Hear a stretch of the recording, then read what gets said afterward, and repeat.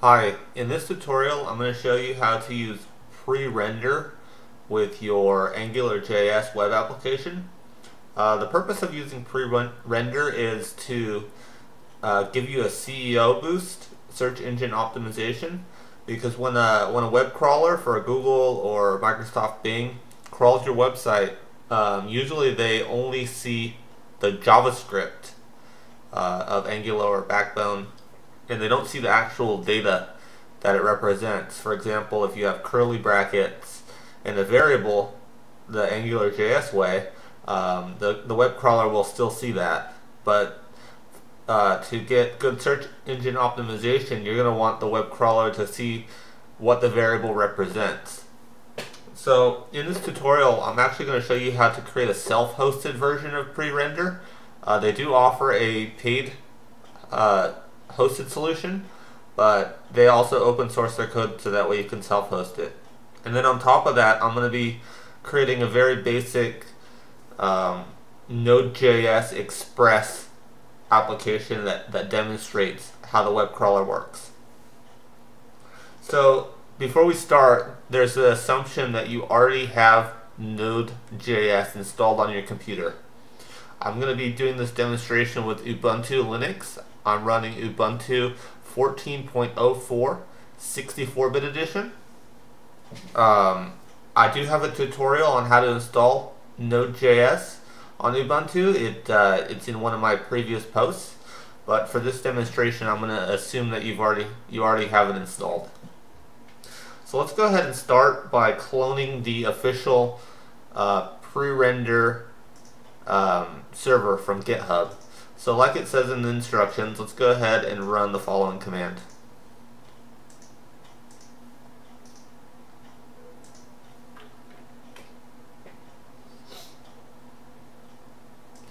Alright, it should have popped up on your desktop, so let's navigate to it.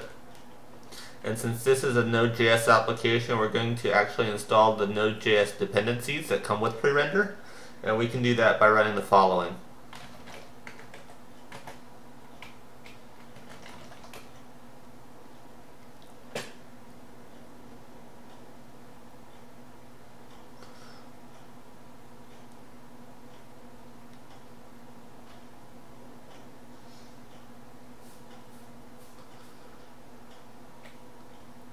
Alright, with that installed, let's go ahead and run it and make sure that it runs correctly. Oops. Alright, so it looks like it's running, but let's go ahead and test this. In your web browser, let's go ahead and go to localhost, port 3000, and then we're going to do, we're actually going to do /https, and then www.google.com, and then it worked. The CSS and the images are a little weird because it doesn't render those, because remember we're doing this from the perspective of how a web crawler is going to do it, and they don't really care about images and CSS. So we know that the Prerender application is downloaded, everything's installed, and it's running. So now let's go on to part 2. And part 2 is going to be, we're going to create a application that will make use of Prerender. So I'm going to go ahead and make a new terminal. And I'm going to do everything from my desktop. So if you don't already have Express installed, we're going to install it right now.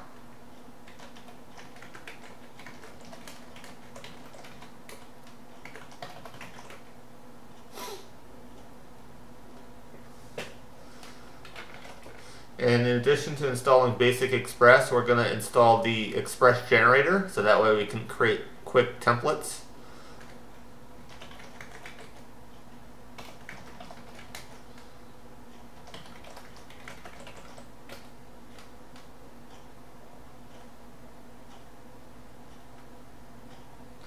Alright, perfect. So we're on our desktop. Let's go ahead and create a new project.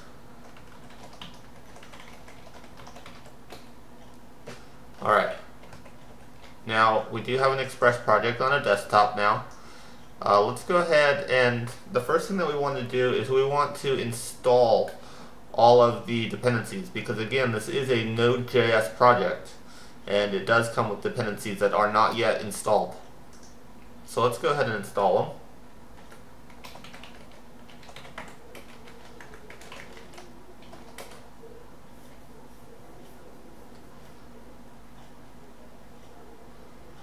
Alright, so all the dependencies that come with Express.js should be installed.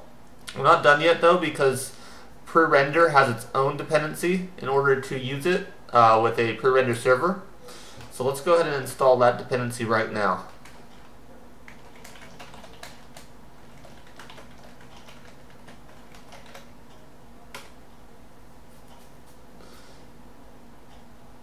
Alright, so we just installed the Prerender node dependency to our local project. And the next thing we want to do is, because by default Express is going to create your project on port 3000, but as you can see from our Prerender project that we started, it's already running on port 3000. So let's go ahead and open up our code. I'm going to go ahead and use the atom.io editor from GitHub. We're going to open up the bin and then www file. Sorry about that, my dog was barking. So we opened up our bin www folder. www is actually a file, it's not a folder, but it's inside your bin folder at the root of your project. So you'll see that the port is set to 3000 right now. Let's go ahead and make that 8080 because it's usually a safe choice. And then we're going to go back to our terminal and we're going to start this project. And this will be started by doing the following. Alright, it should be started now. So let's go back to our web browser. And we're going to check to see if it worked. It did work. So we have a basic Express.js project started. Now we're going to start adding the AngularJS stuff to our project. Let's go back into our code. And we're going to open up views and then layout. And this is kind of the main template file where we're going to include all of our CSS and JavaScript and anything that's related to our web page. So if you're not familiar with the Jade markup, I encourage you to go do some research on it. It's actually very nice. It's what Express runs off of. Let's go ahead and include the following.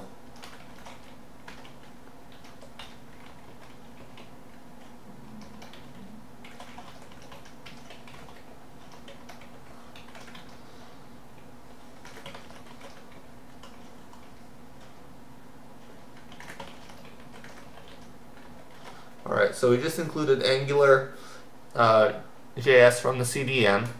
Now we're going to go ahead and include a custom JavaScript file. We haven't yet created this file, but let's go ahead and make the include for it.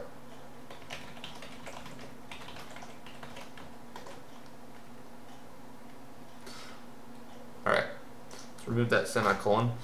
While we're in this file, we're actually going to add another item that is a requirement by Prerender. We're going to include a meta tag.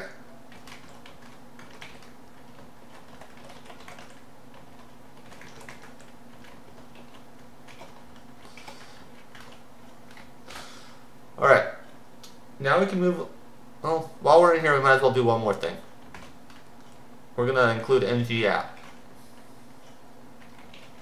Because in our custom.js file that we're going to create right here, our Angular app name is going to be called example. So let's save that and go to public, and then we're going to create a new file inside of JavaScript called custom. And we're going to add the following code.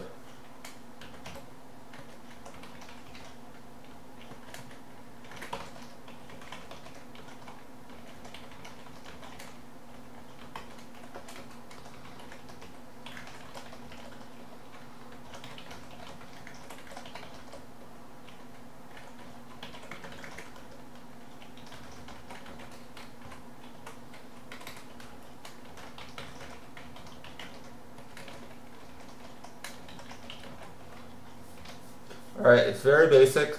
We created our app, which we just included in the layout.jade file, and we're creating one controller called example controller. Inside that controller we have a scope variable called message, which just has the plain text hello world. The next thing that we want to do is we want to go to our views and then index.jade file. We're going to include some code here for adding the content of our controller. So let's go ahead and create a new tag. It's going to be called div and then ng controller equals example controller. We're going to indent these because with Jade there are extreme indentation rules like Python. So down here we're also going to add our new variable that we just created, our scope variable. So let's go ahead and save that. And we can actually go ahead and restart our Express site. So let's go ahead and restart it. Going to refresh it. And you can see that it says hello world right here. But we're actually not done. So to prove this, let's go ahead and go do the following here. Let's go ahead and open up a new terminal. And we're going to do a curl on our website that we just created.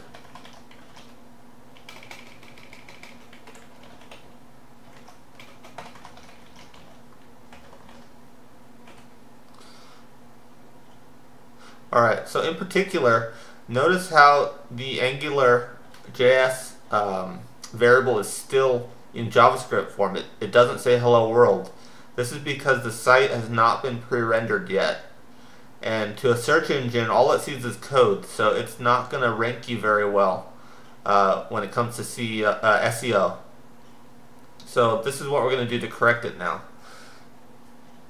We're going to go ahead and we're going to open up our app.js file, which is found at the root of your project. And right below the app.set commands, let's go ahead and add the following.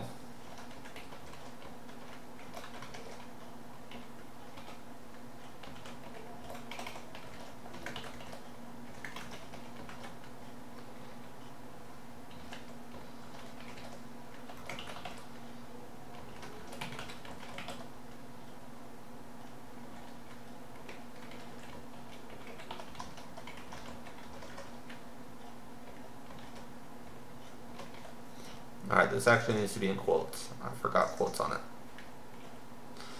Alright, so what this does is it's actually going to tell our application to pre-render at the following URL. And that's the URL to our pre-render as we tested right here. And it'll pre-render anything that hits that page.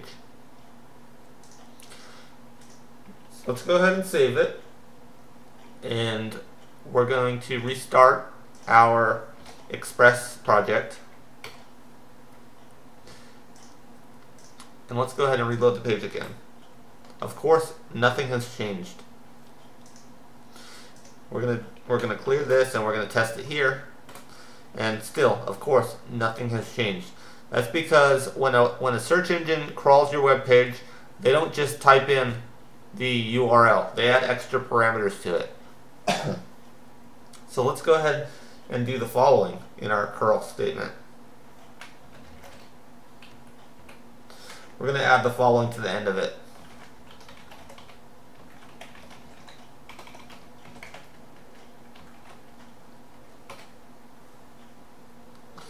And you can see this time, instead of displaying message, it's actually displaying the text of that message exactly as it should, because it's now been pre-rendered by our pre-rendering service.